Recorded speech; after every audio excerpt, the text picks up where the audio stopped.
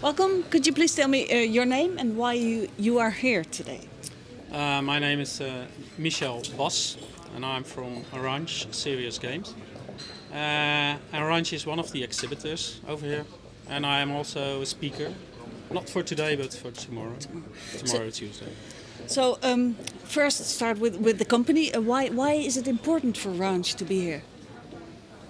Well, actually Ranj is one of the longest existing serious game companies, at least in the Netherlands, but also in the world, I think. We exist for over 15 years now. Been making exclusively serious games. And when we started out making games for everything, for every possible problem you could think of. We made games. But over time, when we saw the competition increasing, we saw that the knowledge of the content you need to build a game is getting more difficult because you go deeper and deeper into the subject matter expertise. Mm-hmm. So we decided to focus on two parts, and that is health in the broadest sense, and business corporate training. So this is the Games for Health conference, Europe. So we need to be here because this is what we do. Yeah. We make games for health. Yeah, and people who come here are interested in this, or they maybe want to buy it or want to use it, or there is a nice mix of game-oriented people and people from the more medical and care background. Yeah. Yeah. You say you're also a speaker here. So what's your story? What are you going to talk about? Tomorrow we have a duo presentation. I will be presenting with my client, it's Janssen Johnson, and we made a very extensive game for children with ADHD. I have to pronounce it properly. ADHD. And this game is finished a few months ago. It's released a few months ago. And this is one of the interventions from Janssen Johnson to claim for themselves another place in the ecosystem, as to say. So they're trying to get rid of this medication idea and trying to find new innovative ways to be of help for the patients. Mm. So this game, you say it was finished a few months ago. How long does it take? This took forever. Yeah. So is this a question of years? Or? No, yeah, this is years. Yeah. This is actually, I believe we started it somewhere in 2011. The first steps. Yeah. But you have to keep in mind this is a game with hours and hours of gameplay. You need this long time of gameplay in order to achieve something, because what we aim for is changing the cognitive functions. So we're training cognitive functions in the hope that these children will perform better on time management, planning, and pro-social behavior. So you need some time to train that. You also have to talk with subject matter experts. So you need this constant talking and brainstorming with real experts and game designers. Mm-hmm. So this all takes a long time. Yeah. And then of course we have testing as well. Target group testing, it's the normal testing. Is the game understandable for kids? But also medical testing. So the game is, there was a preliminary randomized trial being done while we were building, and we used the first results from that, and we built this into the game to enhance the effectiveness. But also later on there was this more extensive randomized clinical trial being done by University of Leuven. And that's and we're still waiting for the data to be analyzed. Yeah. So the data is collected. It's quite a large group of, I believe, 80 children that has done that. And if the results come back, does it mean that the game is validated? Actually, to be honest, I don't care if it's validated. I want to know what it does. So validation is not important? validation is important in order to know what you are doing and in order to build on the things you already done. Lots of things are not being validated at the moment, so it's just wild guessing, as to say. And what we need is something to stand on, so we can level up every time, so we can get better and in understanding of things. For example, in the preliminary test, we found out that pro-social behavior is hard to train in a game. Mm-hmm. So we went back and we talked to the subject matter experts, and what they say is, well, yeah, this is true in true life as well. If we train, as psychologists, if we train this, it takes a long time. So you need to know these things in order to make the proper game mechanics to do this. So you need information back from scientists that will try to validate your game. Yeah. We're not aiming for a medical validation in the sense that insurance companies will pay for it. So that's not our aim. No, you just want a game that really works. Yeah, and I want to build on it.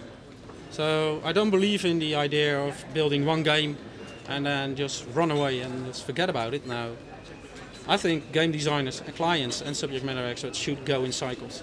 So you build a game, learn from it, try to figure out what you can do better, make it better, and do this step by step by step. So in the end, you get a terrific game.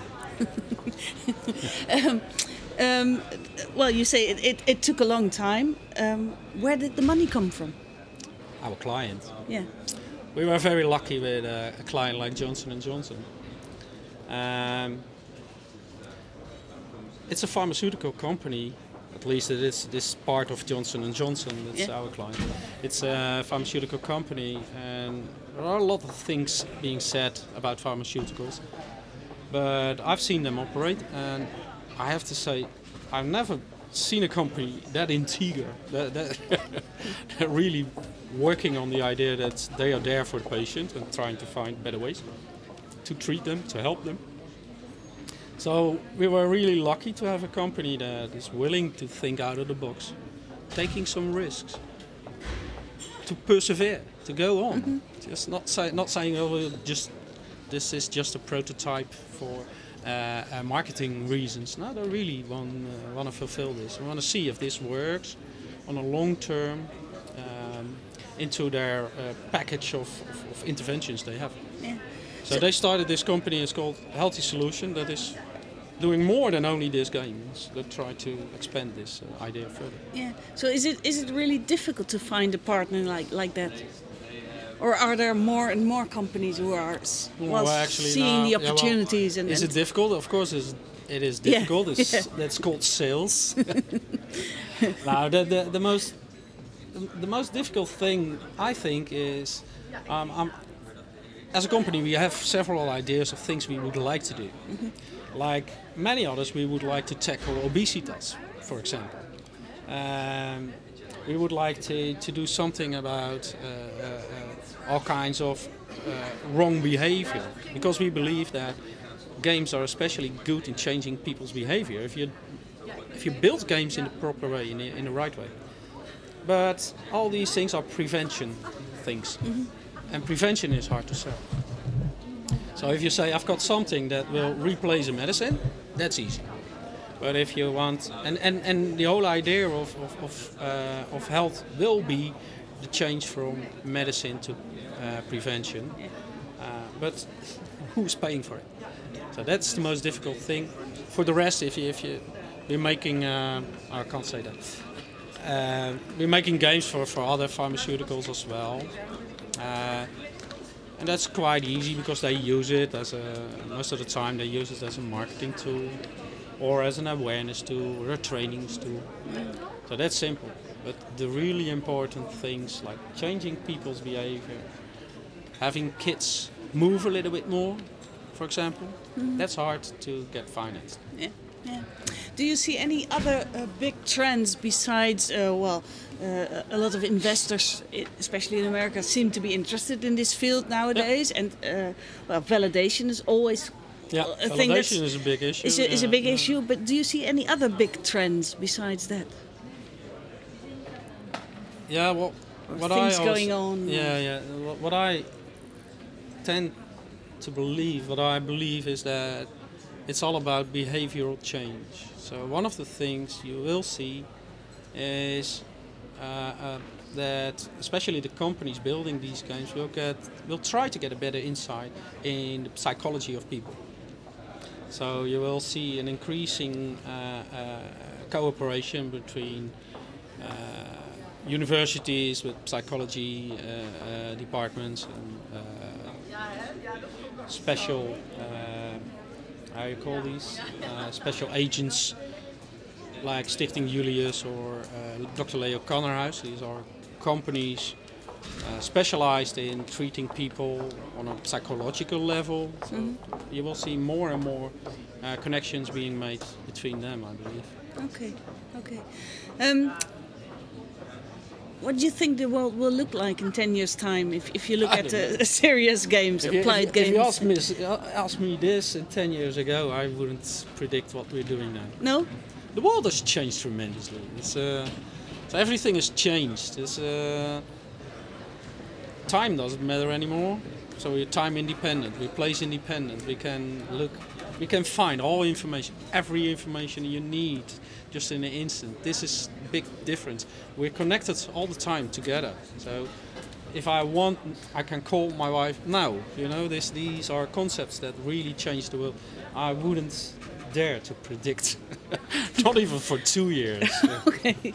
So when will you be happy after leaving here? After 2 days? Yeah. What my aim is I would like to have made some new contacts. I have some people interested in the ideas Ranj has, because we do have these ideas on changing people's behavior, yeah. And do this in a preventive way. And I would like to see if this can lead to some kind of a coalition. I would like that. So meeting people, seeding some ideas, and trying to get some. In the long run, we need some work, of course. So that's. Some new clients would be okay as well. Yeah, it's always nice to have some clients. Okay, thank you very much. Thank you.